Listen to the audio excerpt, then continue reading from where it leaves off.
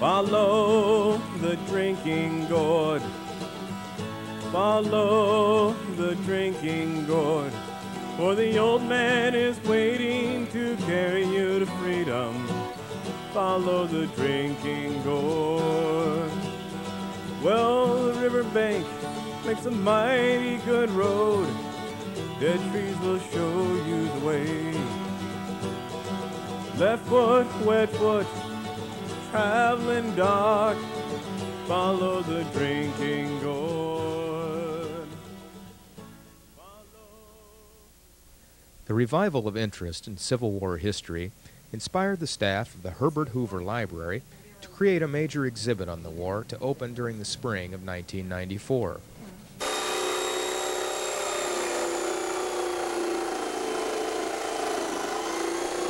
Curator Maureen Harding designed the exhibit and worked with Registrar Jenny Peterson to borrow some 700 original objects. Building Superintendent Richard Mervick aided technician Chris Mao in constructing exhibit elements, while Jenny and Maureen unpacked the borrowed objects and carried to the museum from lenders across the Midwest by archivists Dale Meyer and Scott Nolan. Left foot, wet foot, traveling dark. During the production of a major exhibit such as the Civil War, the library and museum staff work hard, but also enjoy the work they're doing. One of the most atmospheric design elements were the dead-looking trees used throughout the exhibit, here created by Chris.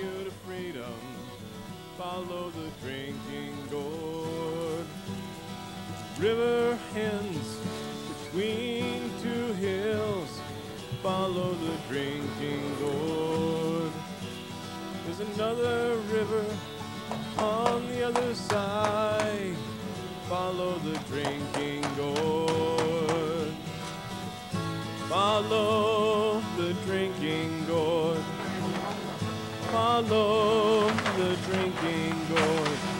For the old man is waiting to carry you to freedom. Follow the drinking. Here, archivists Pat Wildenberg and Dale Meyer depart for the Rock Island Arsenal to pick up an original Civil War cannon. Many staff members enjoyed an unusually mild winter day as they labored to get the cannon inside the building.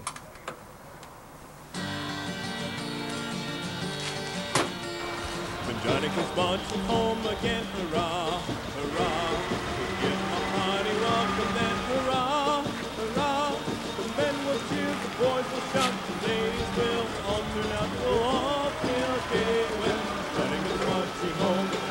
The bell was through the door, hurrah, hurrah. Neil and I are going to walk home, my darling boy, hurrah, hurrah. get it upside down, and stop. We'll all feel okay when Johnny goes marching home, ready for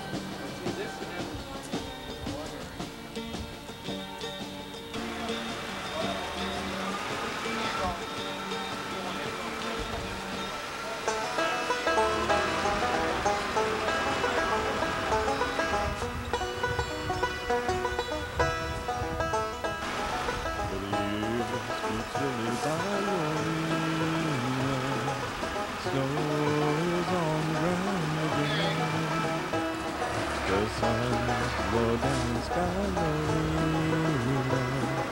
frost cling where the fires have been, but the heart beats on as warmly now as when the summer days are. Oh, sun can never dip so low, way down infection's cloudless sky. We love each other than Florina, far more than we ever did tell. And what we might have been, Florina, had our lovings prospered well. No photographing of the exhibit, sir. I'm sorry, I can't read the sign. As the years roll on, I'll not call up their shadows.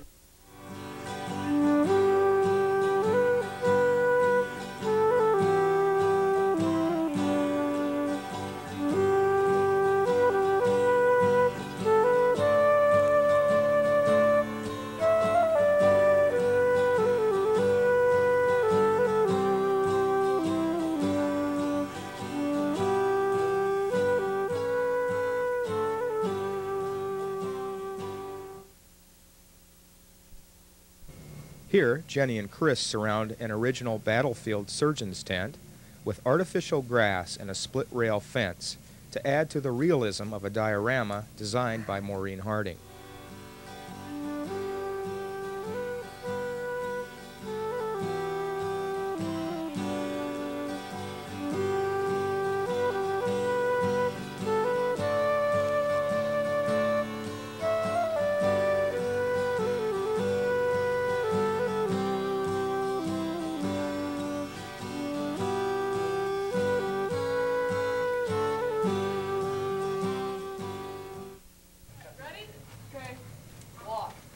Here, several staff members aid Jenny and Chris in installing part of the Civil War timeline.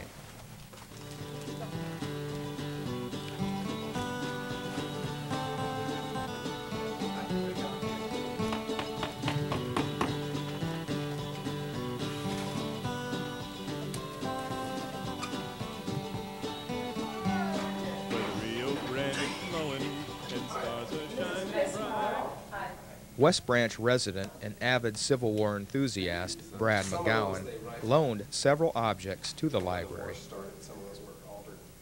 The first rifle that the government had was a model 1855. The president was a pretty good shot. And he ordered his War Department to start buying. They were a very popular weapon with the people. It was a lever action. When you brought the lever up, it pulled the next. The thing is a real piece of art. I've had it all apart. Very, very rugged. It's got some. I don't think they want me out on the field. I can be tripping over these things. Wow, that's good. What do you think of the line you have fighting? It just seems Well, yeah. Once you get into it, the noise and stuff, I got lost.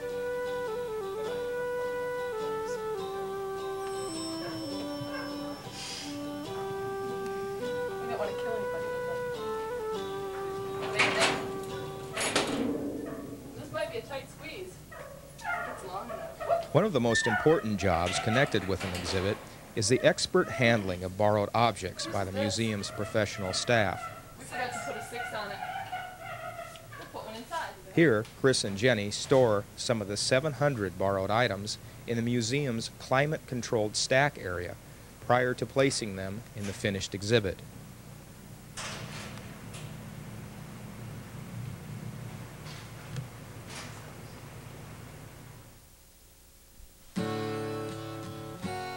"70,000 visitors entered the Civil War through the rotunda of the Herbert Hoover Museum.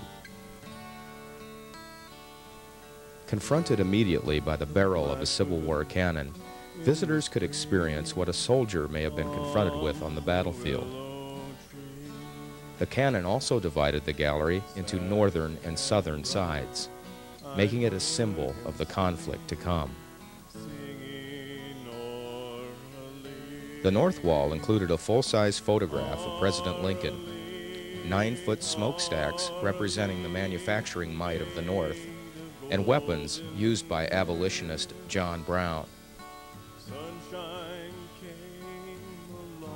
Facing these objects, the south wall included a large photograph of Confederate President Jefferson Davis, a cane used by him, white pillars symbolizing Southern plantations, and original shackles worn by a young black slave. As visitors entered the main gallery, they saw the last surviving surgical tent used during the war and learned of the horrors of battlefield medicine. A timeline unfolded along 5 walls, each describing one of the 5 years of the Civil War. Here, the battles, military leaders, and events were described and illustrated with photos and original objects. Several dioramas were created to give visitors a look at what life was like during the Civil War. One diorama showed soldiers in camp, while another showed the melancholy scene of prisoners of war. Several cases of original weapons used during the war were joined by rare memorabilia, such as a drum used by a Union soldier, the gauntlets worn by Confederate General Robert E. Lee, the saddle used by Union General and future President Ulysses S. Grant, and plaster casts of President Lincoln's hands. An additional gallery summarized the considerable participation of Iowa during the war.